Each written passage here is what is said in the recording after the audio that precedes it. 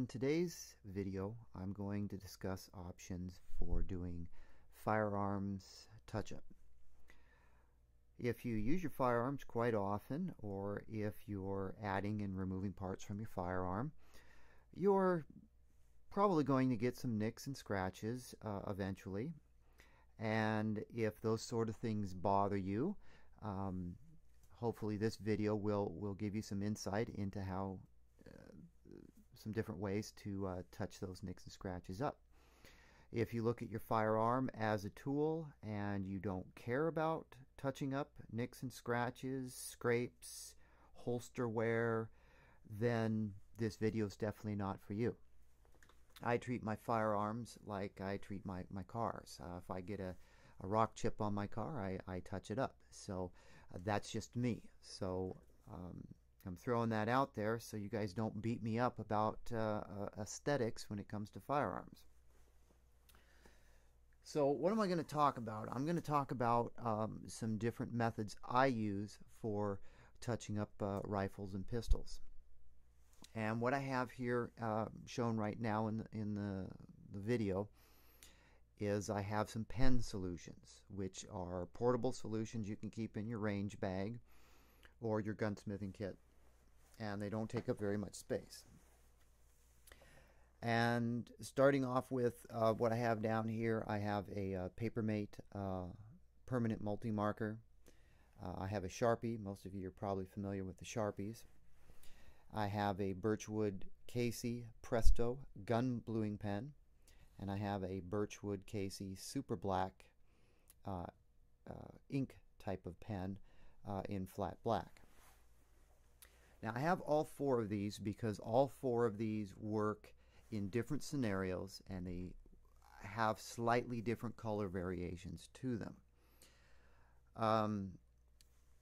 These first two, the Papermate Permanent and the Sharpie, are marker pens. So they are permanent marker pens, and you can use them on a lot of different surfaces. You can use them on clothing, you can use them on paper, you can use them on metals, plastics, and so on. Depending upon the surface that you use them on, they may or may not be permanent, even though they both say they're permanent markers. Sharpies are fairly permanent, but they can rub off. They also are not really a paint. So if you have a deep scratch, it will hide the scratch somewhat, mainly because if the underlying material is silver and you have a scratch, you're going to see a silver scratch. With the Sharpie, you really won't see the silver anymore, but the material that's scraped away on the top of the surface is still going to be there. Sharpies, and they have a place depending upon what you're trying to touch up. They're relatively inexpensive. They have multiple uses. I've used them to touch up receiver end plates, castle nuts, buffer tubes, trigger guards, and so on. The main problem is durability and the color shade. The colors are not really a good match to a lot of the firearm parts out there. But in a pinch, you know, it works. This other pen here, this is a gun bluing pen. It is designed to do touch-ups to areas that are blued. So I won't go into detail about gun bluing. You can Google that. Primarily, it's only really going to be applicable on a firearm that has a blued finish, or maybe you know, if you have a firearm with a blued finish, which basically means it's probably going to be the underlying material is going to be steel. Doesn't really work on aluminum and such, so that's something to keep in mind. I've used the gun bluing pen to do touch-ups on barrels, barrel nuts, and it's things that are steel in nature.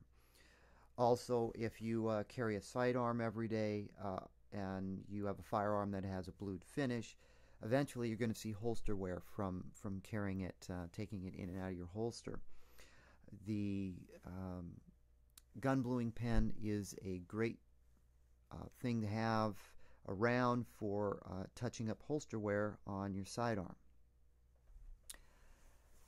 The last item here is the Birchwood Casey Super Black paint pen, and this particular one is in flat black. You can get it in a gloss black. I honestly don't know why they make a gloss black, because the gloss black just doesn't match anything. Even the flat black is questionable on what it will match color wise. Although with flat black, it's not flat enough for a lot of firearm parts out there. I've found that before you go hog wild with one of these touch-up pens touching up something, test it, because it's very difficult to find a touch-up pen or paint that's going to match your firearm finish 100%. So it's always best to test the color consistency.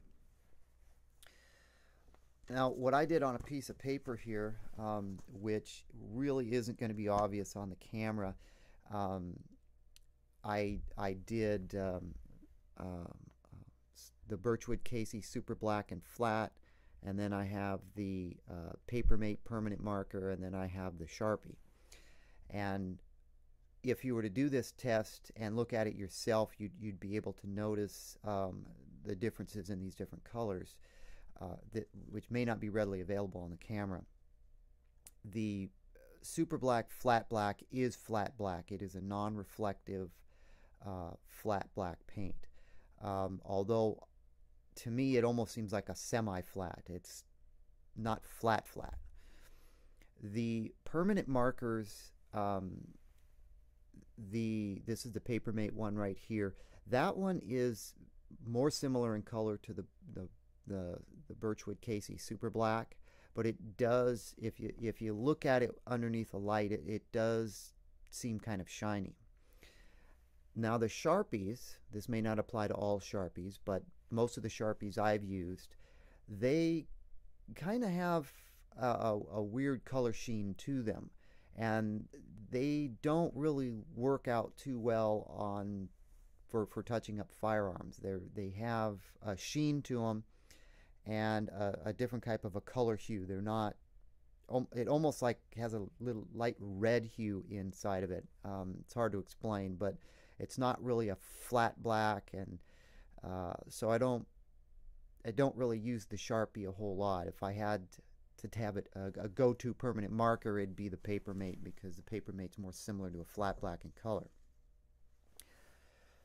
So if you wanted to perform those experiments yourself on a piece of paper, you can kind of see the color variance and so on. The Birchwood Casey Super Black Flat Black pen is that's kind of a nice pen. It's about, I don't know, it's like $4 or $5. Again, it's an actual paint pen, and some people consider it a permanent paint, but I've seen it rub off, so it's something to keep in mind too, that, you know, even though it's a paint pen, it can rub off. It's one of those types of pens that's got a ball bearing in it or a little marble, and you've got to shake it up. And it also has a chisel tip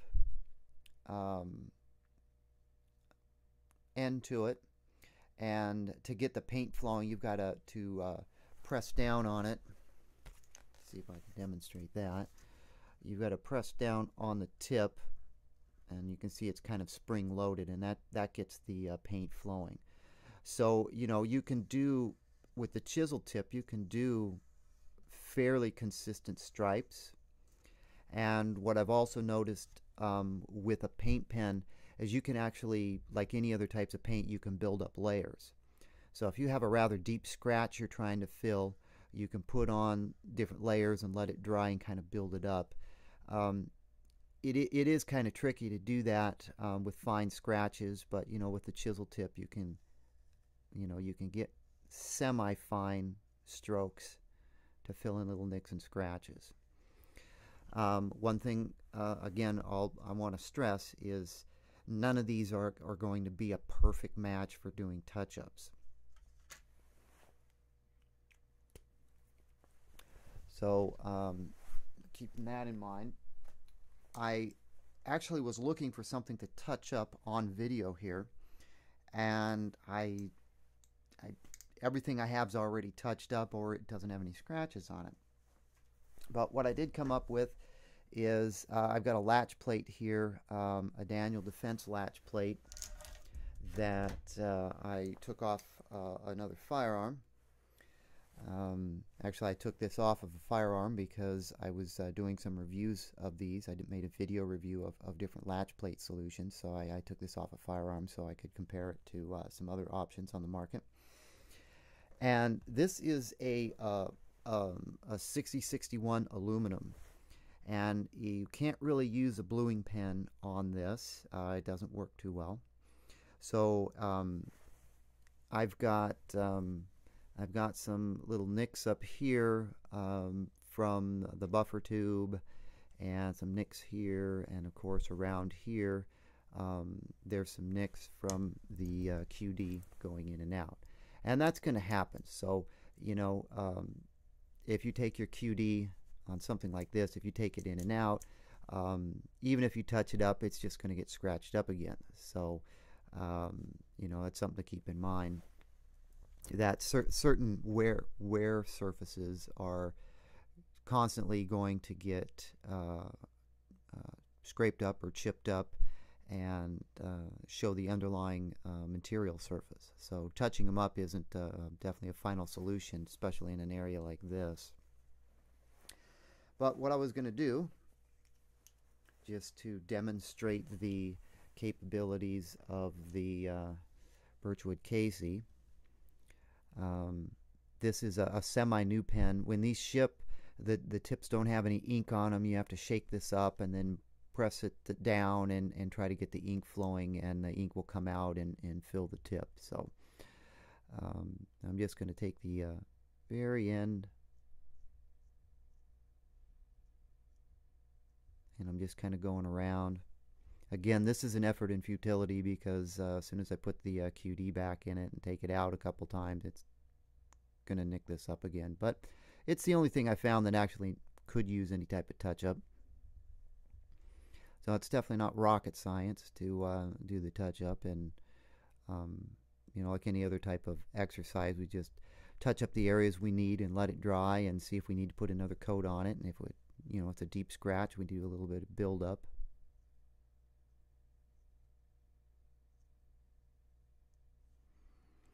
And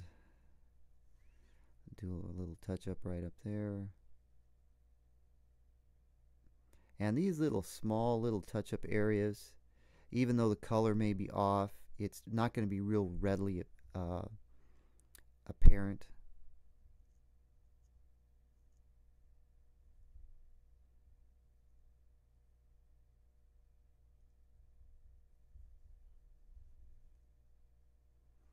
And the pen, one of the things with this, like with anything else, you got to make sure that you put the cap back on it and it's on there securely, otherwise it will dry out.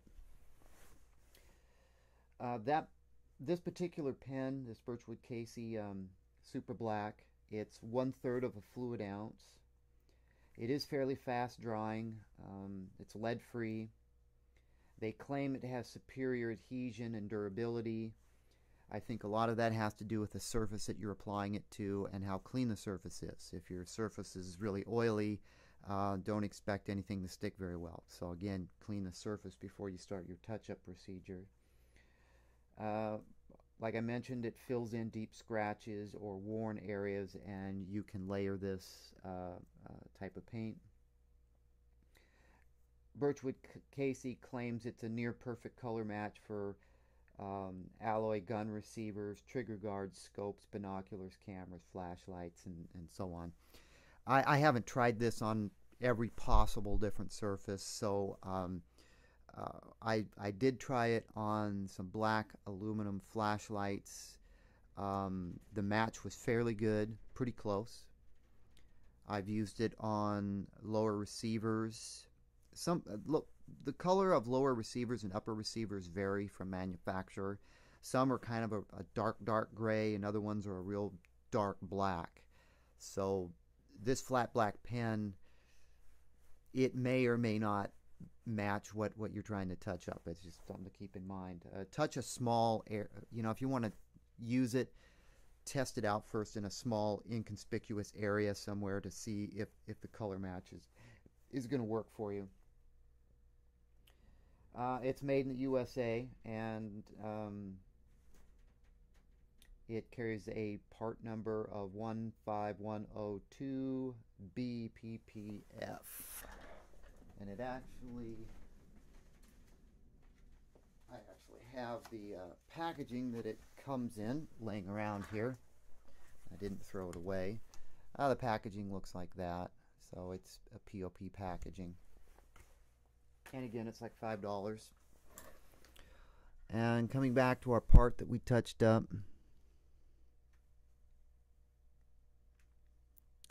I'm looking at this particular part very closely, and if I had to make an observation, I would say that this Birchwood Casey flat black pen is blacker than the coloring of this Daniel Defense latch plate. So because I'm just touching up small little teeny areas, it's really hard to notice the areas that were touched up. But the camera's obviously not going to catch this, but judging by my eye, the touch-up pen, the flat black pen, is actually a darker color than this. So it's not even a perfect match for this. It's close, and unless you're really looking closely, your eye's not probably going to pick up the color variance. So anyway, that's about all I wanted to cover as for touch-ups, firearm touch-up, and some inexpensive options that are portable that you can keep in your range bag or your gunsmithing bag, depending upon what you have.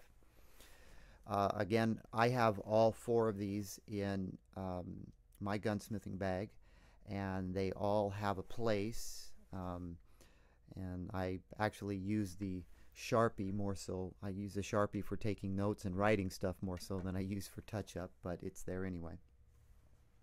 So hopefully this gives you some insight into some possible ways to do touch-up on your firearms.